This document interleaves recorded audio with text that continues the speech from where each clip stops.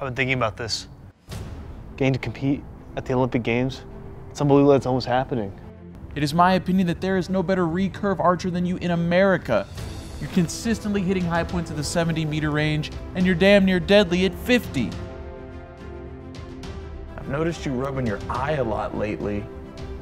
We've come too far for avoidable mishaps now. I won't feel you, Bob.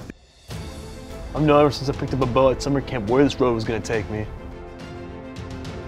I had your best interest at heart then, and I have it now. I'll do it.